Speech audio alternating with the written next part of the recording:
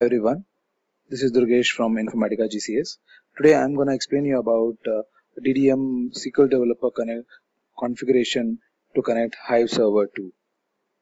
So basically, from DDM, we can configure to connect Hive2 using GenericJDBC connection, and the client which can be used is any JDBC client. So for example, SQL Developer, Aquadata Studio, and Sqrl. So in this demo, I'll be showing you the steps to configure any client to connect to Hive2 with DDM. So basically,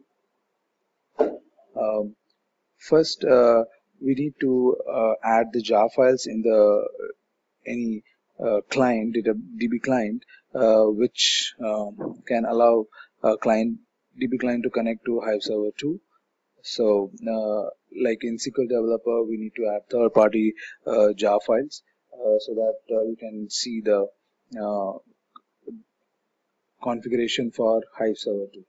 And the second thing is, we in DDM we have a GenericJDBC.jar file, which is a wrapper between DB client request, which is going via DDM to the Hive2. So this GenericJDBC.jar file has to be placed in any of the client DB client which we are using to connect to Hive2 with DDM.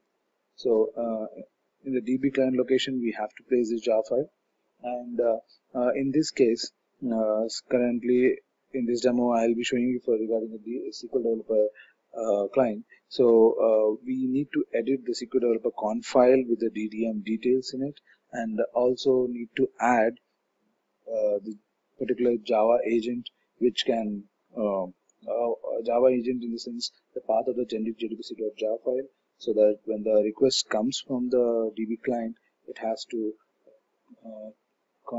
redirect it to the DDM using GenericJDBC.jar file. So let's see the configuration steps and the detailed connectivity from SQL Developer to Hive2. So here I have configured DDM for Hive2 using GenericJDBC type connectivity. So after providing all the driver details and connection string and username and password, first we need to check the test connection that is able to connect to Hive2, and so it's validated now.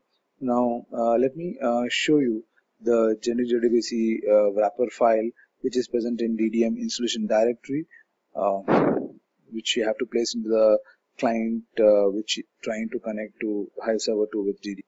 So this is my DDM 981 installation directory, and you can see there is a directory called wrappers.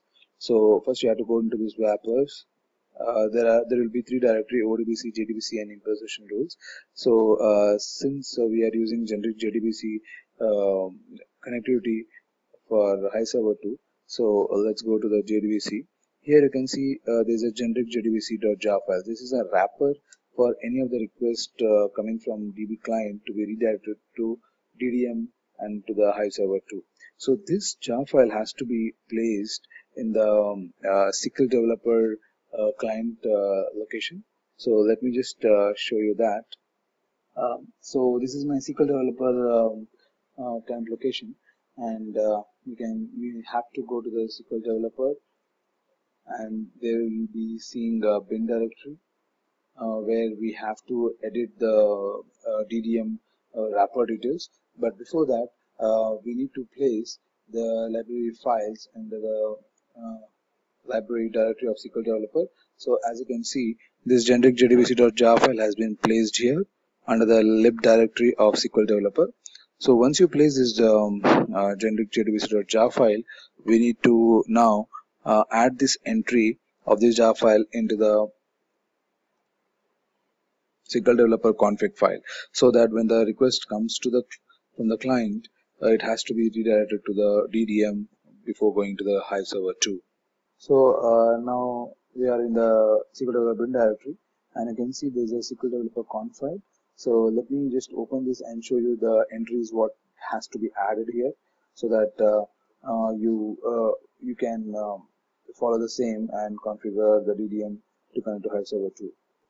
So this is a SQL Developer Conf file, and here you can see at the end we have added few details regarding SQL Developer connecting to DDM. So here I have added a VM parameter, a JVM parameter, which is nothing but the Java agent, which is the wrapper file which has to be used while connecting to the Hive Server 2. So here I have provided the path of the GenericJDBC.jar file and lib path, and here this host is the DDM server where it is being running, and this is the GenericJDBC service port which we have configured in DDM. So this is my DDM server host, and this is the port which is running in DDM, the GenericJDBC service port. So this entry has to be added into the SQL Developer Config before trying to create a connection. So once you add this and once you add the GenericJDBC.jar file under the lib directory, so we are done with the configuration steps for connecting Hive Server 2 using SQL Developer Client. So let me show you now the connectivity from SQL Developer Client. So this is here I have created a connection called Hive Server, and let me show you the properties of this.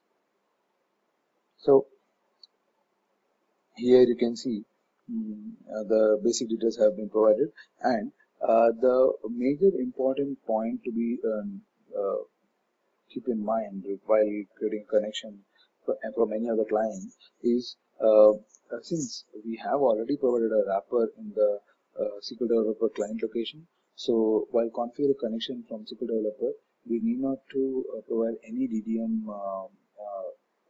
address or hostname information.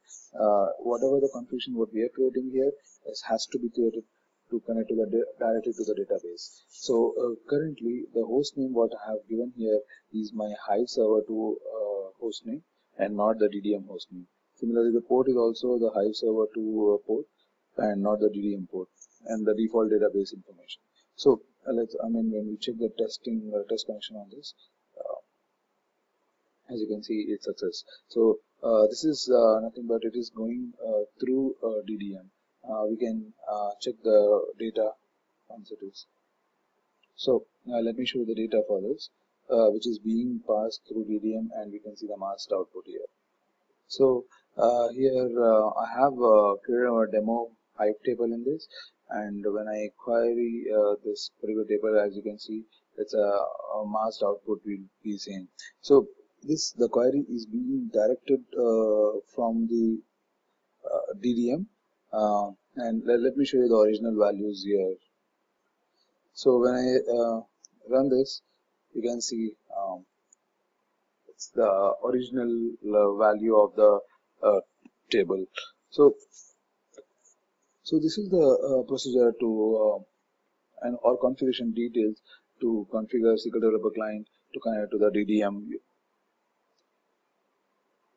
for Hive Server 2. So we have covered the configuration steps required to connect to SQL Developer Client. So for more details, you can refer DDM administration guide. Thank you for watching this video. I would love to hear feedback on this video. So you can provide me your feedback on support videos at informatica.com, or you can tweet to our Twitter account for support. Thank you.